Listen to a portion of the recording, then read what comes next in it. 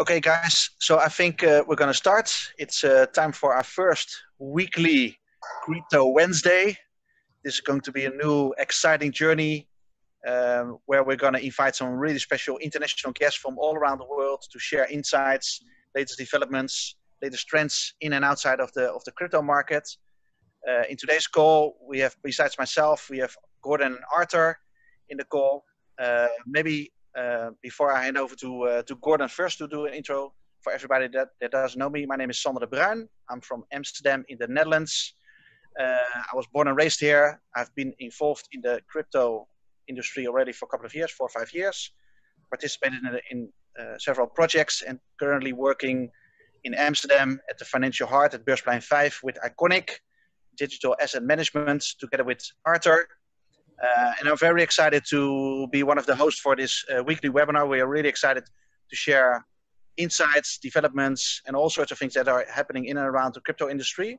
And we're really looking forward to the upcoming weekly webinars that we have. We have some really exciting guests already pre-planned in our planning for the upcoming weeks, and more news on that a little bit further down this webinar.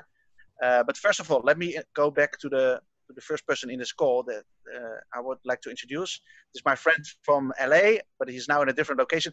Gordon, I would like to invite you to introduce you to our audience. Sure, thanks, Sander, and very happy to see everyone. This is Gordon Einstein. Like Sander mentioned, I'm mostly Los Angeles based. I'm a attorney who has a practice that is entirely devoted to crypto and blockchain. I actually went back into the practice law after having previously escaped because Bitcoin's magnetic pull or gravitational pull was just too strong, so I couldn't resist it. And speaking about vortexes and all that kind of stuff, I'm in beautiful Sedona, Arizona. So that's the background I'm treating you to right now. But I'm very happy to be part of this webinar series. I think we can add a lot of value. Just Sander, you and I bring our networks together to I guess open up conversations in this space, and I appreciate kind of putting it together, and Arthur and everyone else. And I won't talk everyone's ear off about this. I'll talk everyone's ear off later. So yeah. Go ahead, please. Cool. So thanks for that, Gordon. So I can already see that we have some really exciting also participants in our call. A few of them have already been approached by ourselves to join as one of the guest speakers within the upcoming week. So that's really fascinating to see that they're also joining this call, and thank you for that. Thank you for everybody that's joining the call and everybody that's also watching the review of this, because we will stream it online through our social media channels, which is really cool. And first of all, I would also like to ask you, spread the word, invite your friends to be part of this community that we're building to share the good news. Now it's time to go to our second speaker for today, which is Arthur. Arthur, can I give you the word and introduce yourself a little bit? Thank you. Well, thank you, Sander, for your brief introduction. Hi, my name is Arthur. I'm also from Amsterdam. I'm the founder and CEO of Iconic Digital Asset Management. As Sander mentioned, we are live streaming right from the financial heart in the Netherlands. That's where our office is. So I hope that we will bring you some insights about how we view the markets, what we're currently thinking about the markets, and also we're going to review the Fidelity Asset Report. And like Gordon also mentioned, there's a great blog written by Andy Wong that we also are going to review a little bit. So thank you for that, Sander.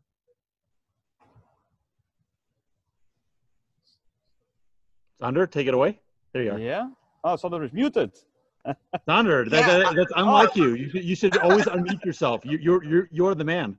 I know, but I'm not a techie guy. I'm all about investor relations, sales, and marketing. So, but I hit the right button. So thanks for your help, guys. Okay, so maybe the first topic that we can address that we put on our planning today is COVID-19. This is an actual thing, right? This is a global thing that we are dealing with. This is influencing a lot of people, a lot of businesses. And I'm really curious from both of you on your experience on what happens in and around your environment, how you see the markets. And maybe Gordon, I can let you do the kickoff on this. Sure. I mean, I'll get a little bit philosophical. I think history has sort of the normal projected course that things are going to happen, and sometimes a black swan takes place, which changes the direction of human history. But I say COVID to me is really interesting. It's changing the direction of human history a little bit, but it's mainly really speeding it up. Just like 9/11 seems to sped up human history, COVID seems to sped up human history. It's sped up, unfortunately, we'll address this maybe a little bit with Andy's blog post. I think it's sped up the decline of the United States, unfortunately. I think it's sped up the decline of the US dollar. I think it's accelerated the virtual nature and globalized nature of relationships. It's interesting. On one hand, it's deeply broken down globalization because obviously we're not flying anywhere right now and we're not meeting in person, but it's also accelerated the acceptance of communication modes like this. I mean, here we are in Zoom. I'm not in Amsterdam. You're not here. But it's not. There used to be a certain panache or perceived added value to having large in-person conferences, but now everyone just is looking at those as disease vectors. So and just like conferences, people kind of have to get their heads away from it being in person and understand that virtual can be real. I think that analogy works for crypto, of course. We have this new asset class that is defined by software. It's defined by virtual, and people, just like intellectual property, copyright and trademark, people have trouble wrapping their heads around the idea that it can have value. Well, COVID is making everyone realize that sometimes you just need the virtual to get what things done, and sometimes you just can't do it with the purely physical. Mm-hmm. So it's unusual times. I mean, obviously there's economic consequences. It's affecting everyone I know, including myself. Some of us, there's actually opportunity here also, but no one is unaffected. Mm-hmm. But like I kind of let off on, it's sped up history because we're going towards this anyways, but it's a weird kind of parallel channel of history that I wasn't totally expecting. I mean, there's, the idea that I'm walking around Sedona and everyone's wearing a mask was not in my visualized future, even though the globalization and the virtual assets were. So it's, I don't know if we're ever going to rejoin the mainstream of history, or this is like some course we're now on. So I'd love to get everyone else's thoughts on that. Yeah, I think so far no one can tell if this is something temporarily, or is it transferred to a new way of living. Mm-hmm. Of course, there are different influences all around the world. You're in the US, where there are several cities or states where it's more hectic than others. But maybe Arthur, you can share a little bit on what's happening in Amsterdam and the Netherlands in Europe, on your perception and how Iconic also dealt with what's going on during COVID-19. Yeah, before I jump into that, I want to take it on a personal level. Not many people know not a people that had Corona or COVID-19. And I was one of the unlucky people that had Corona. And I got sick in the end of March, beginning of April. And it was terrible. Let's put it that way. I'm just 33 years old. I'm a healthy guy. That's at least what I know. Of course, I love to, I love life. Let's put it that way. It was pretty severe. And it took me almost 10 weeks to fully recover. And I will spare you the details. But it's just terrible if you have it and you feel it right away. It's something different. It's a completely different feeling than a flu or a cold, so you know exactly what you have. So that's the personal. But I'm fully recovered. I tested negative, so I'm immune. I hope, but that's what the doctors say. So I'm here again. So actually, that's an interesting question. Do you have antibodies? That's something that I don't know because the doctors here don't test that yet. They do it anonymously with the blood donor bank that we have over here. That's where they do the tests. They only do the COVID-19 test and they say, hey, you're negative, so you don't have any COVID virus in you anymore. That's what they say. Well, welcome. I was aware of this as it was happening, and obviously we were all concerned. And like you said, you're 33, and you kind of put in there that you love life. So I guess you're not a monk. No. But the idea that at 33, you're not obese, you're not visibly unhealthy. The fact that it took you out for 10 weeks is something. When COVID started, part of my innocent attitude was I just want to get it and get it over with. I figure we're all going to get it. I just want to get it over with. But that's because I kind of had the flu model in my mind. But the fact that, and part of my blasé attitude was that, if it's my time, it's my time. But the worst thing in the world is extended illness or being incapacitated later and like having to live with it for life. And there's people out there who have permanent lung reduction. So it's, I don't want to make this the COVID show, but I'm very happy you're well, and I think this is serious. And Yes. it's coming. We're getting a second wave, and I don't know if the U.S. ever left the first wave, but now it's breaking out again in China. Now I was just reading that Pakistan, Mexico, and India are being hit. I mean, these are fantastically populated areas, and Mexico has direct connections to the U.S. with NAFTA. I mean, just from an economic perspective, it's gonna have impacts. I mean, Sander, we may want to talk about it's affecting supply chains in a way that I think no one foresaw. How I was expecting supply chains to get disrupted once U.S. naval power declines a great deal, but that's coming forward 10 years. It's kind of nuts. Yeah, I think we haven't seen everything yet that is being influenced by COVID-19. And on a personal level, I was really curious when our local government, our national government, gave us the restrictions, or as they call the lockdown. I was like, okay, what is going to happen on a personal level, but also on a business level? I onboarded with Iconic beginning of this year as Chief Investment Officer. So one of my responsibilities is to take care of the existing customers, but also look out for new customers. That's one. We're scaling up the company. We're growing internationally. We're building new partnerships. So when everything is out, you can't fly out anymore, and everything changes in communication. You're not working belly to belly anymore. I was like, okay, what's going on? But it's fascinating because this is what I learned from my old man. He said, every threat offers also, and you mentioned before, an opportunity. So you have to be innovating. You have to be creative. You have to look for what are the new ways to still reach out to people, because the economy goes on every day. So, and this is what I found fascinating in the last couple of months since we've been in lockdown, and now we are in, let's say, soft lockdown. That business goes on. Sure. You have to look for new ways, which we did. We attracted new clients into our funds, existing participants increased their participation, which is really cool. We are we have. Well, let me ask this to you and Arthur. When do you guys? Obviously, we should keep it. The people are here to have a general investment perspective. But why don't you guys briefly describe Iconic, just so there's some context, and then take a little bit more time to talk about how COVID specifically impacted crypto. And cool. I throw this to both of you. Yeah, maybe Arthur, you can kick off because you're the founder, CEO of Iconic, and then I can add.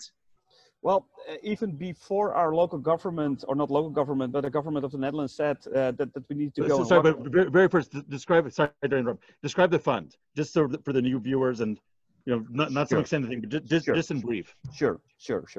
So, Iconic has one fund currently, and that's the Iconic Algorithmic Fund. It's high frequency trading, and we do a lot of trades every day. In peak hours, we can manage 30 to 40,000 trades an hour. So that's what we do, and we make good returns for our clients in that particular fund. Okay, so it's an algorithm, and it's one thing that I love from the fund, which is actually kind of how you guys caught my attention, is the algorithmic basis of it. Yeah, it's not a bunch of guys guessing. No, it's all quantitative made.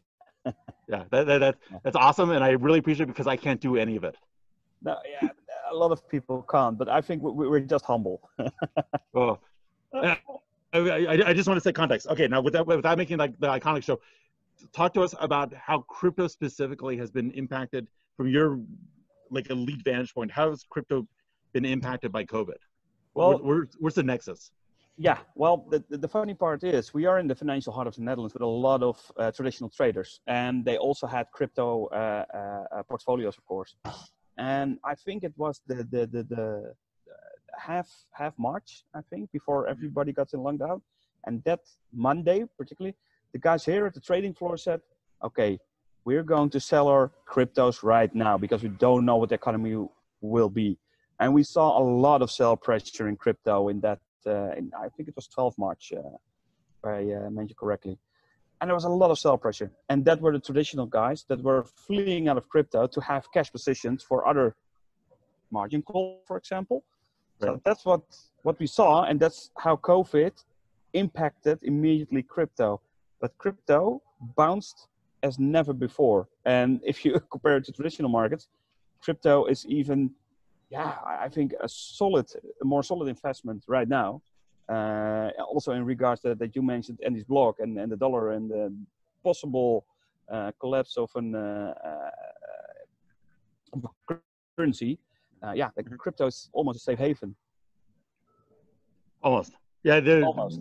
do you view crypto as an alternative asset equivalent to gold, and kind of taking that place in a portfolio, or where does it currently slot in? And then I'm allowing for different forms of crypto, but maybe you can first address Bitcoin and then the bigger picture. Yeah, it's really difficult because it's really early still for Bitcoin and digital assets, as we call it, of course, to give it to compare it next to gold. Everybody wants that, everybody sees that, and also that's the phrase that we are using, of course. But currently we're always saying, if you're interested in crypto and digital assets, and you have an investment portfolio, then you also need to have some exposure to cryptocurrencies. And I think that we will talk later about it also regarding the Fidelity Asset Report, and that we not only are saying this, but there is also institutional parties that are already doing this. Sure. Interesting. So, and your point was interesting that the more not directly related to, crypto is swimming this bigger ecosystem, and the fact that other investors had margin calls or similar stressors, inputs, whatever you want to call it, had sort of a lateral effect on the crypto markets. So there's even if it's independent asset class, it's still affected by overall positions of the investors and what they're looking to accomplish, which of course makes sense. But that's fascinating. Sander, maybe Arthur kind of provided a good bridge to it. Maybe we should dive into the Fidelity report. Yeah, we can kick off with that. We had a conversation, Arthur and myself, at the Iconic office here in Amsterdam on the Fidelity report, which is some nice figures, some nice numbers on the market and where the institutionals are. And I know that you also got the report.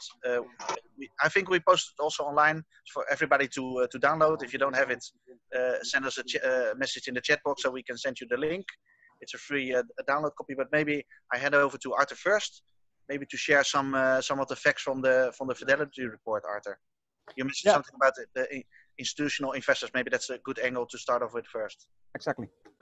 So this survey was being held among almost 800 participants, and it was divided almost 50% from the US, 50% from Europe.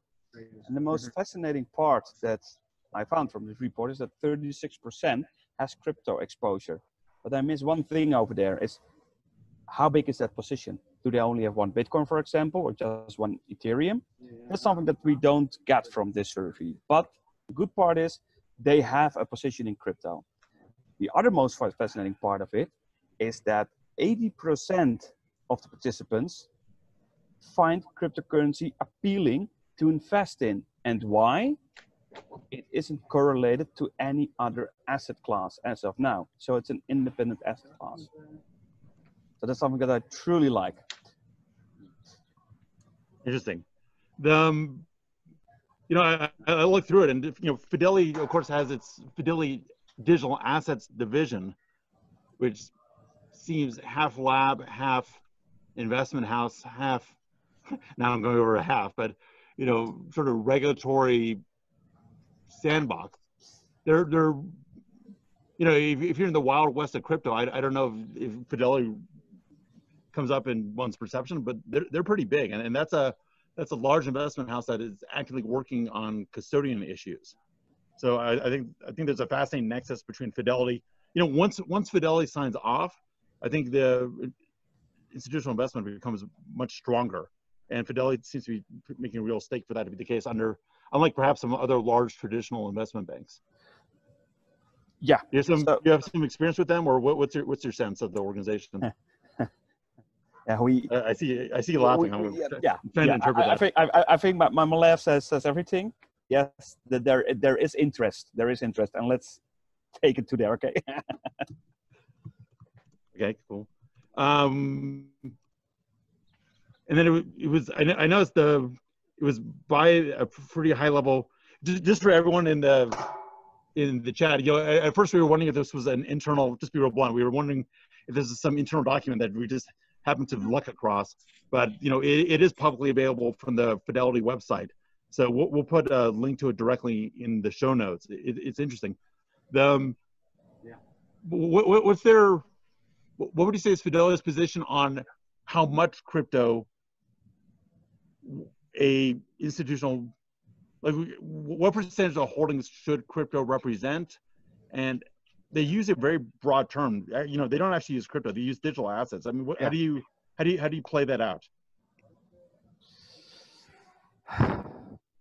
Yeah, I'm putting you on the spot, but you know that's why you're here, buddy. I know. So yeah, I also have the report also here, and I read it, and sometimes it's also vaguely described by them. That's also what I want to put it to you. So, but what I'm seeing and what they're saying is that only 26% of them have Bitcoin, for example, right? Mm-hmm. And they say that 36% have crypto exposure. So for me, it's really interesting. What is the delta? Right, exactly. Yeah, exactly. So what do they do? Are they just have an internal blockchain that they use for experimenting and that they have a crypto in between? Or how does that work? So that's for me the most interesting part from this one. Yeah, it looks like Fidelity hired this, you know, it's on the first and second page. I can pull it up if I had to. It looks like Fidelity hired this company, Green something or other.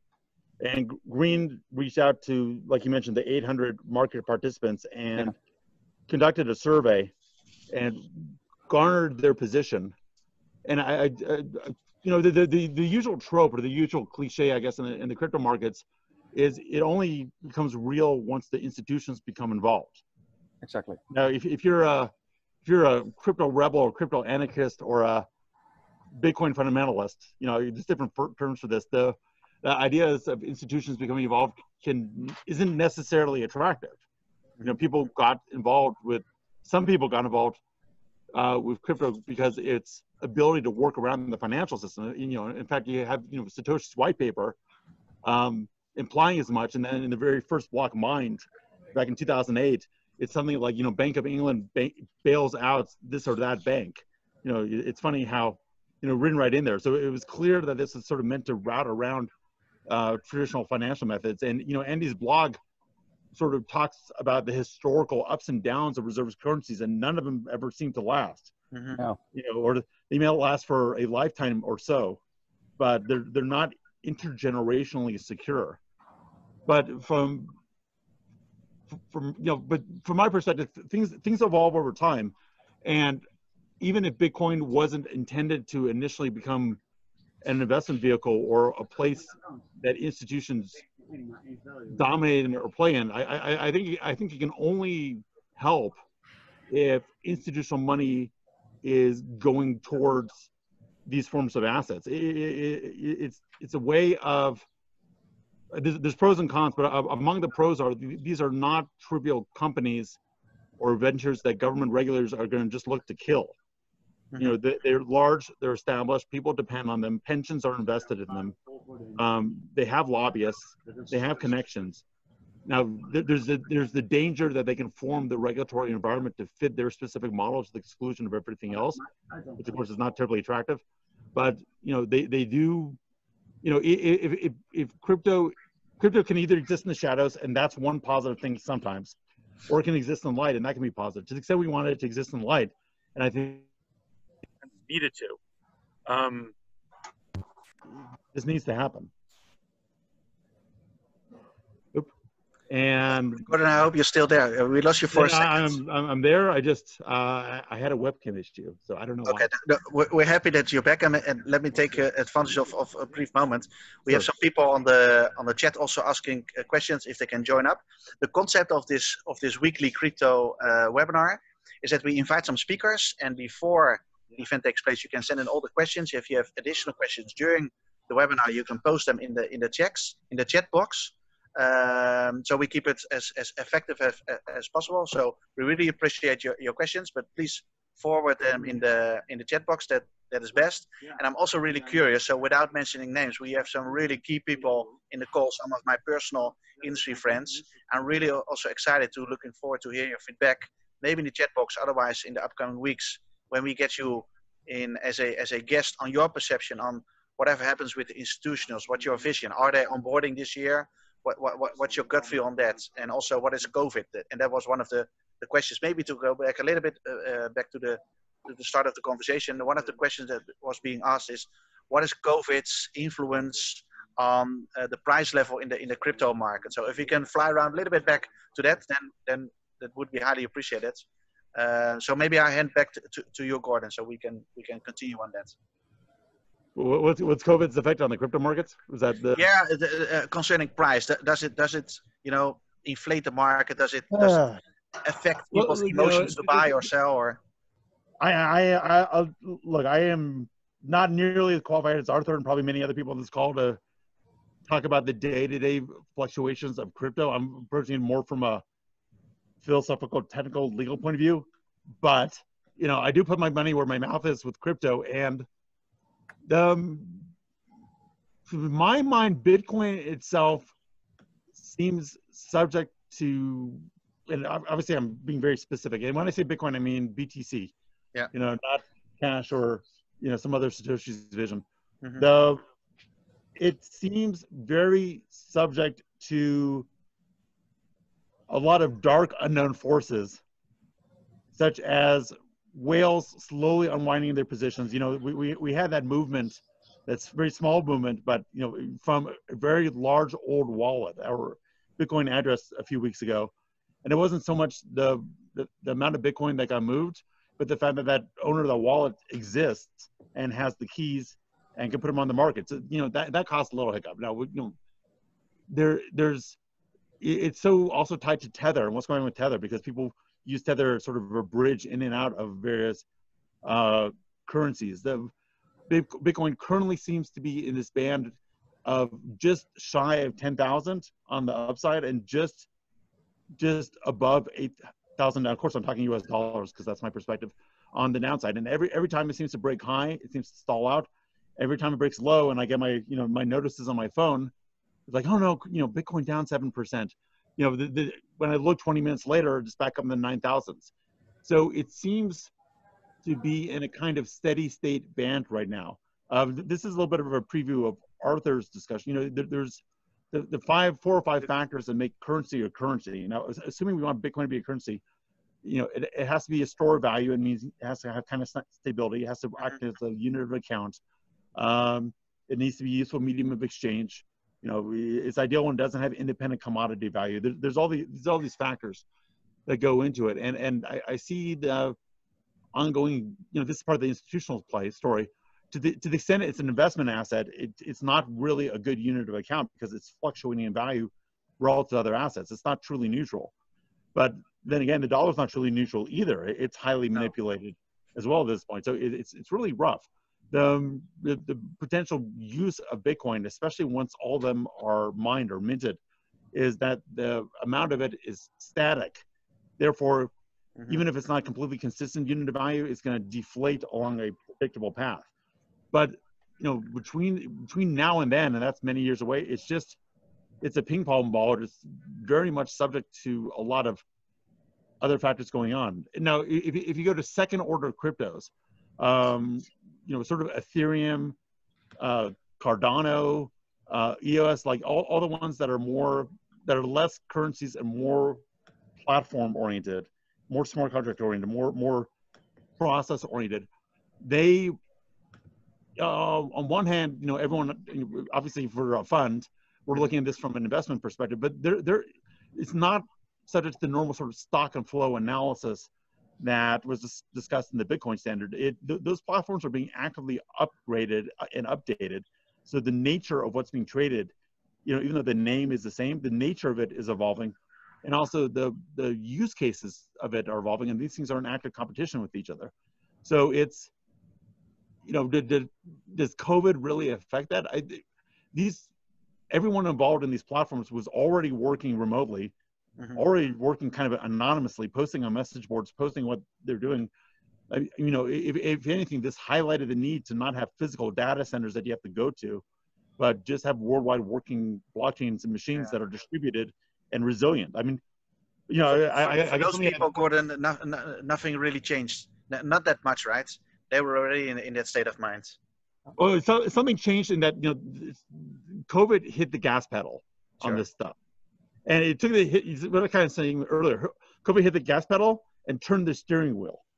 It didn't completely do a 180, but it turned it somewhere down some alley I don't recognize, but it's kind of parallel to the main street. So, but if you look at Bitcoin, it is the consummation or summation of several prior attempts to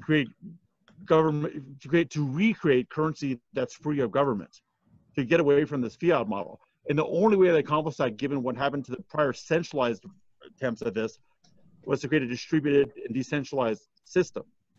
And that distributed and decentralized system, the need for that has only become more apparent with the breakdown of certain aspects of globalization caused by COVID. But that's all great. But if you're like Arthur, if you're sick and you're lying in your bed, physical assets, virtual assets, you just want to live.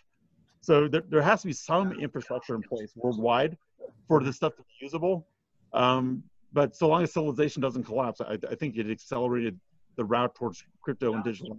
Yeah, I'm really curious on Arthur's thoughts on that, from first perspective from the crypto market itself, but also from your perspective running a fund in Europe. So maybe you can add on what Gordon just addressed. Yeah, well, I think the investment proposition right now of cryptocurrencies is there, and what we see all across right now is that people are still investing, and I think that's a good thing to see, not only in crypto but also in traditional assets. For example, people are asking me, I'm not the expert, do I need to buy Amazon, for example? I truly don't know, but it's fine to see that people are still investing even in these hard times. So yeah, I don't know if Corona impacted it that much. And if we look at it from a market perspective, well, and as a trading perspective, as an algorithmic company, last month, well, during the COVID, it was great. A lot of volume in the markets, and that's the best for our algorithms. But the months after, and especially last month, it was a pretty dry month. Not too much trading, stable prices, and yeah.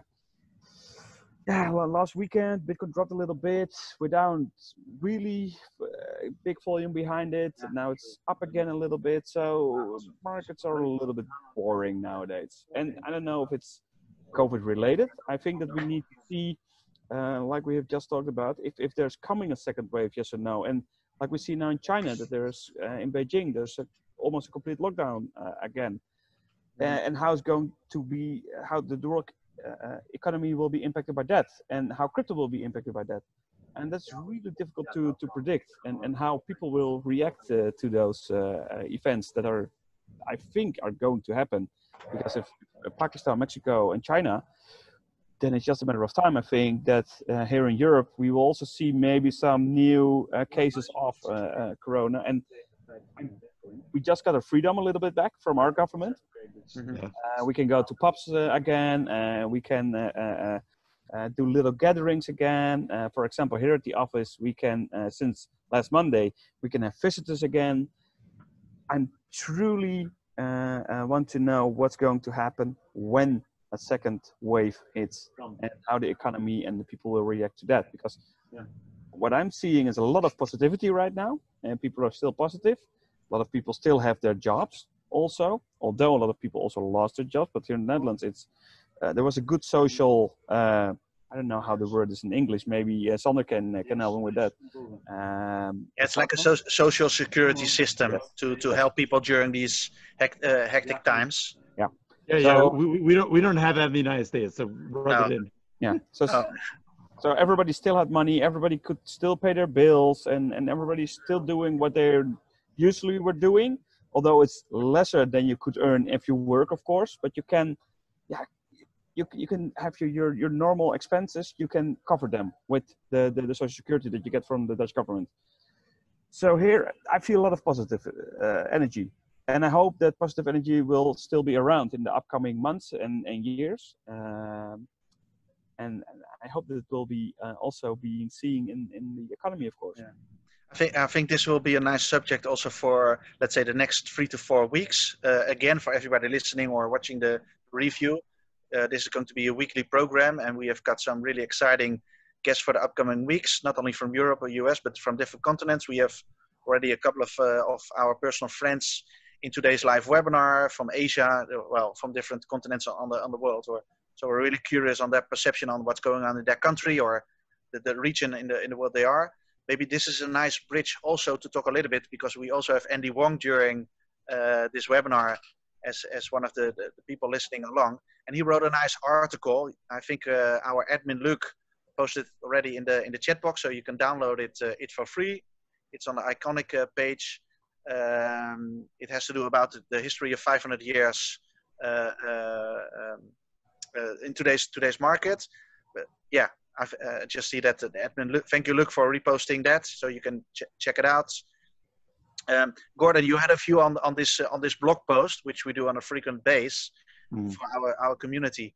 What's your thought after this? After you wrote it, while we have Andy also listening in this call. So I have to be nice, right? No, it's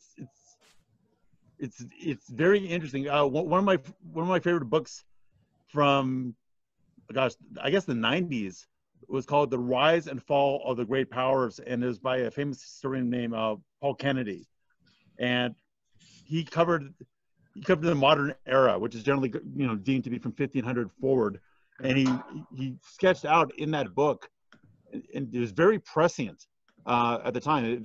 Again, this is late 80s, early 90s. I mean, I read this in college, so it has to have been like 89, 90 89, 90, or 91. Mm-hmm. He's very pressed. He talked about how each empire cycles up, the qualities that make it cycle up, the qualities that kind of make it stagnate at a certain point or reach its sort of apogee, how it trails for a while, and how it inevitably falls, and how the falls aren't necessarily pretty, mm-hmm. and how the up-and-comer entity or empire comes over. So you can kind of look at it like as a series of sine waves that overlap each other. And I thought Andy's article or blog post did a good short summation of that process for the past 500 years, and then correlated that rise of empire to the rise of that empire's national currency. Now, of course, it's interesting because a lot of those empires did not have fiat per se. They weren't paper money based. They were, you had Spanish, guilders, or reals rather, Yeah. Dutch guilders, and it was. That's Dutch guilders. I know. I corrected myself. I caught myself. Yeah. At least I didn't say we had Spanish euros. That would have been really bad. Supposedly these were, hard asset base, and his article started off with the Portuguese Empire and how it segued to the Spanish Empire. Those mercantile systems and their monetary systems were largely based on the precious metals that they recovered from the New World, from their mines. So they had a kind of implicit hard basis to their currencies. But then, of course, as he describes in the article, the ceaseless wars. One inevitable consequence of war is debasement of the currency, because especially in the absence of a banking system that's robust and international, and you can kind of get into all the Rothschild stuff if you want to. In the absence of a banking system, your the sovereign has to borrow and or debase the currency one way or another to pay for these expensive wars. And whenever an empire rises, it feels all powerful and feels all strong. And so it assumes positions internationally in its moment of strength that is a burden for it to carry going forward. And that if it knew what was going to happen to it, it probably wouldn't have taken on those burdens. So one of the ideas of this Paul Kennedy book is that it's called imperial overstretch or imperial overreach. And I like how Andy sort of got into that. Like every country engages when it's on top on imperial overstretch. So he traced a good line or lineage. I think it was from Portugal to Spain to the Netherlands to England to the United States. What he left off there was at the end, and maybe that was intentional, was what's going to happen with China in the future. I thought his point about the English-Dutch wars, the 4 naval wars, was interesting. I actually didn't know that, and I was unaware of the English Navigation Act. It's interesting how economic power falls from naval power. I mean, one point he made was that England passed the Navigation Act, which excluded Dutch traders from the lucrative spice trade in the Netherlands, and then this prompted a series of English-Netherlands wars. Now, in my mind, I always had England and the Netherlands as sort of perennial allies, starting when the Netherlands freed itself from Spanish domination. Not always. No. Not always.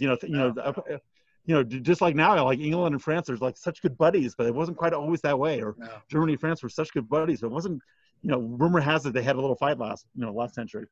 So it's a good tracing. I guess to kind of sum up my thoughts on the article, what was neat is he also highlighted that when the U.S. rose, prior reserve currencies, such as they were sort of the side effects of the dominant military country, the dominant economic country, the dominant currency printing country. And of course that was true with the U.S. after World War II, because we had an unscathed economy, we had the atomic bomb and everything else. But he talked about the institutional underpinnings of the U.S. dollar, the International Monetary Fund and the World Bank. So the U.S. did something a little bit smarter, maybe because finally the technological tools were available as well, in that it created these structures to support the use of the currencies and to impose or require certain exchange rates. But again, as that article points out, in '71, our good buddy President Nixon took us off the exchange rate, and ever since then we've been on this fiat floating excitement, which I think ultimately led to crypto. So it's a good article. It's brief, it's to the point, and I enjoyed reading it. Yeah, thanks. And one of the nice things is that in our country, our small country, Netherlands, we are, let's say, going to soft lockdown. So we are happy to be able to invite also people to come and check us out at as we call the financial heart of the Netherlands, Beursplein 5. And Andy is one of our partners where we work really closely, and we are really grateful for him writing such a brief to the point blog post. So whenever we can do the traveling, Gordon, again, as you know, you're one of the first people to come over at our head office and meet the team. I can also introduce you. We can also introduce you to Andy. He's a nice guy. He's an expert in his field, and that's yeah. I don't know if people actually know, but I believe you're at the Netherlands Stock Exchange, the historical stock exchange. Is that correct? The world's oldest, Gordon. So it's a really cool place. And this invite is not only for you. So for everybody that's listening, whenever you're around, or you can make a stop over, because we're 10 minutes just from the Schiphol Amsterdam airport. It's really close by. We can pick you up. We can show you around the scenes. It's a really cool place. There's a lot of history around it. This is where all the trades from ages and ages ago started. And this was one of the things when I hooked up with Arthur beginning of this year, when he showed me around, when we had conversation, I asked him about, what's the story about why are you located here? And because I know it's a tough a challenge to be onboarded with a tough DD to get your company here, at this special location. Again, we also always call it the financial heart of the Netherlands, because most of the business is being done here. Everybody knows it's a famous, not only in the Netherlands, but throughout Europe. So that was one of the things what I thought, well, this is really cool if you're located with your business here. And I can see it already in just a few months that I'm onboarded here. A lot of our clients, future clients, when they hear that we are located here, it boosts up their confidence, the credibility of the company. So the point I'm making, not only the invitation is towards you, but everybody listening towards here. We've got some industry friends. Again, without mentioning names, some of those people that are joining this call now, you're invited. Some of you already replied, happy to do it as a guest speaker. We will do that in the upcoming week, so let me confirm those dates. But before we do that, and then we go to the closing of this webinar, I want to go back to Arthur on Andy's blog post. I'm curious on two things. So one is, what's your view, what's your gut view, what's your response on the blog post? Because we heard from Gordon, do you have the same view? And secondly, what has been the response from the Iconic community when we put the blog post from Andy out into the world? Maybe you can share some details on that. Yeah. So yeah, Gordon, I want to refer to first to the dollar. The Dutch had the world currency back from 1600 till 1700. That's perfect. That's why we have the Social Security. So it's all good for the US in the upcoming years. Yeah, sure it is. So no, but I'm completely behind what Gordon says. But the most interesting part is, where are we heading right now? So we are at the end. That's what Andy describing with the dollar. We don't know if it's taking 1 year, 10 years, 20 years. That's something that we don't know. But what after that? And we have discussed it internally and also with the Iconic team. And you referred to that already a little bit, Gordon. But we think that it could be that China is the next leading world currency. Because there is a lot of economic activity there. There's a lot of people also over there. So for us, it's, we think that I don't know if it's the current currency of China, or if there will be a new currency that China will launch. We don't know yet, but we think that the Chinese currency will be the next world currency. I don't know if you are sharing that with me, or something that I find more interesting. Where are we heading? What do you think, Gordon? I'd love to comment on that. May I? Yeah. Sure, go ahead. Okay, so clearly, well, I shouldn't say clearly with COVID anymore. The general trend of history is for China to become the dominant economic power on the planet, first equal to the US, and that's very soon, if not now. But in short order after that, 10, 15 years, and again, history's in play right now, maybe 2 or 3 times the size of the United States. So if you look at sort of pre-COVID math, that's where it was heading. And if you follow the normal trend lines, again, history's accelerated, but China was expected to match the US, not just locally, but globally, militarily, by 2045 or 2050. And it's very unlikely that the largest economy and largest military on the planet won't at least be, if there's multiple reserve currencies, it's very unlikely it won't be at least the first amongst equals, or even more than first. But China's got some historical issues here.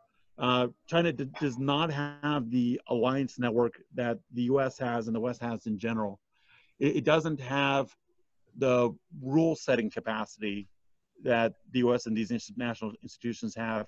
It doesn't have what I would call base sprawl over the planet. So I'm kind of going to historical markers. It is getting network control or dominance over the planet with Huawei and the rest of them. So, maybe it's not bases anymore. Maybe it's routers that determine the future of the reserve currency. It's an interesting question. I think that, look, the yuan, the Chinese currency is a fiat currency just like the US currency. And I think people don't necessarily want to trade one flaw for another flaw, because eventually China's going to hit the same issue as the US with an aging economy and up and comers like India, Mexico, Indonesia, Nigeria. I mean, no one wants to trade one imperial master for another. Now, so there's no doubt that the US is on a general decline with the dollar.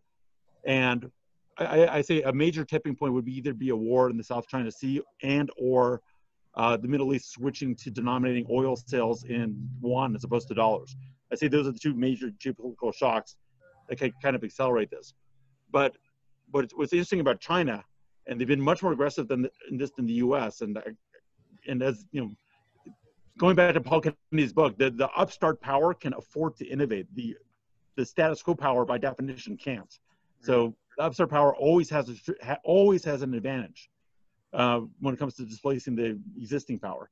So one thing China's been doing is they've been experimenting with this idea of a digital central currency, sort of a crypto yuan.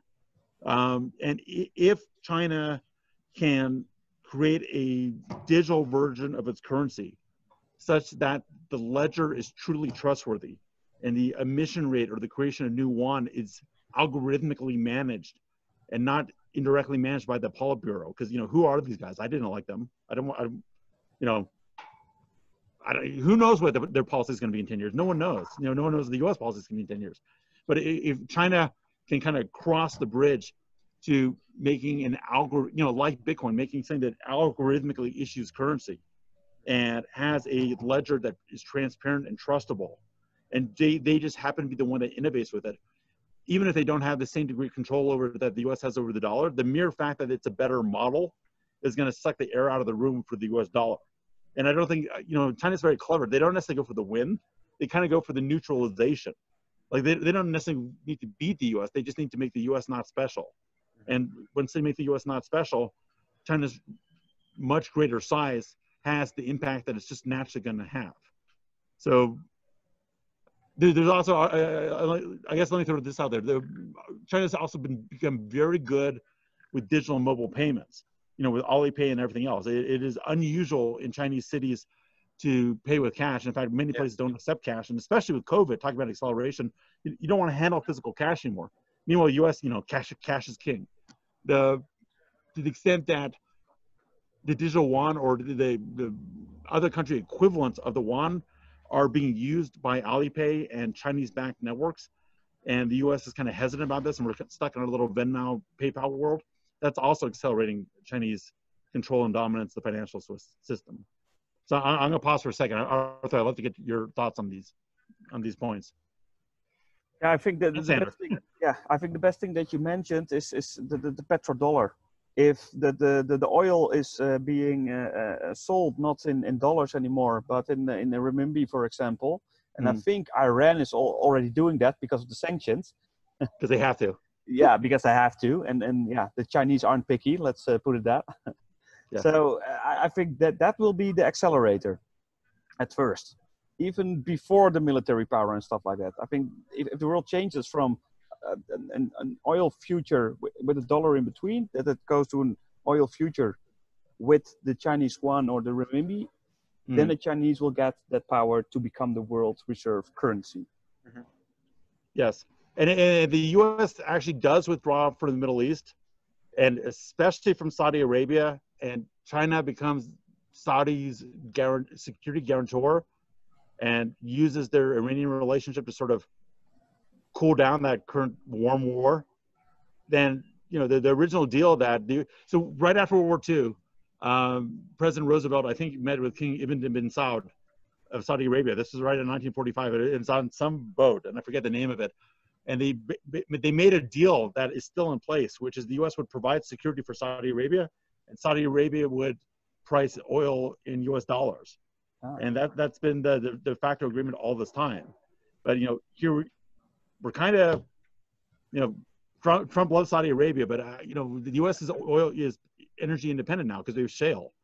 I think things are changing, and Saudi doesn't trust Russia, nor can Russia provide security. I mean, really, China is going to be the country that does it, and there's going to be some grand bargain sometime. I don't know when. It was. You get paid if you got the oil future. Yeah. Yeah, you get, one of the things that makes me extremely nervous about COVID, like most of this, I was just like, okay, it's a shock, but it's not that bad. One of the things that got me extremely nervous is when the commander of a U.S. Air Force, aircraft carrier, broke rank to report that his sailors were getting sick and needed help. And this caused a big scandal. Well, the entire basis of U.S. geopolitical power is our aircraft carriers. Those are our mobile bases. That's what keeps the oil going. That's what keeps globalization was built on the back of the U.S. aircraft carriers and our aircraft carrier groups. And if pestilence takes down the key pillar of U.S. power, it is creating an opening in the South China Sea. I saw this back in March. You're seeing China stepping up its activity with Hong Kong and potentially with Taiwan. If the China exerts control down to the Straits of Malacca, through Indonesia, where most of the oil goes through, the oil providers are going to have to cut a deal, and oil consumers, including Japan, are going to have to cut a deal. So that might be a history accelerator. We may see something in 2021 and 22 that we wouldn't have otherwise seen until 2030 or 2035. So, this, by the way, this is the best part of Sedona. Hi. Hi, world. It's not like my lovely wife back from Thailand giving me matcha to keep me healthy. Gordon, this is the cream on the cake, right? We've got the best businesses and jobs and so forth in the world, right? This is digital assets. This is the crypto world. We live the laptop lifestyle. And to make a long story short, because we are heading towards the 60 minutes range, and one of the goals for this weekly Crypto Wednesday is to have a call. It's going to be fixed in 60 minutes. So we're going to wrap this one up. And before we do, I'm going to ask both of you for a final comment before we wrap up and communicate a little bit on what's going on in the upcoming weeks. I want to first go to Arthur. Maybe Arthur, is there anything that you would like to share as a final note during this weekly Crypto Wednesday call? Yeah, I hope that you all enjoyed this one. Like we said, we will do this more often. So every week, the upcoming weeks. But maybe the last week I won't be around because I'm expecting a little baby. So yeah, so maybe I won't join the last 2 or 3 sessions of this one. So, but what I want to say to everybody, stay safe, stay healthy. I think that's the most important part because like I said in the beginning, I'm just 33, I'm healthy, and you can get really, really sick. So please be careful. Thank you, Arthur. And we're grateful to have you back in the team and that you're healthy again. Health is wealth, as we all know. So thank you for that. Maybe Gordon, the final note from your sides, please. I disagree with all of that. I'm happy to be part of this group. It's a good conversation. I look forward to doing more. And Sander, take it away. Cool. So it's really cool to launch this initiative with all of you. I'm really grateful to have my friends like you, Arthur and Gordon, in the call, and also other friends during today's live stream. Also for everybody that's watching the recording, thank you for that. Next week, same time, same place, same link, we'll be here. We've got an exciting new guest speaker coming up for next week, and we are already pre-planning for the weeks ahead. So look forward on that. And as a final, I'd say we have a breakthrough speaker for the next one, but we can't quite say his name yet. No, so we're going to tease the group. We spoke about it, but don't mention it yet. And it's not. Maybe it is. But this is going to be really, really huge. And I'm looking forward. Once you said this guy is going to be on the call, I was like, really, this is exciting. In just 1 week, we're here again for Crypto Wednesday webinar. We look forward to seeing you. And as a personal favor, I would like to ask you to spread the words, invite your community friends to join our call, participate in our blogs, send in your questions. If you have any additional feedback for our weekly webinars, we look forward to receiving that. You can send us email to info@iconic.org, or you can contact us directly. No worries on that. On behalf of Arthur, Gordon, and our team, I thank you for being in this call, and we look forward to seeing you next week. Thank you, everybody. Have a good week. See you next Wednesday. Bye, everyone. Thank you, Sander. Thank you, Gordon.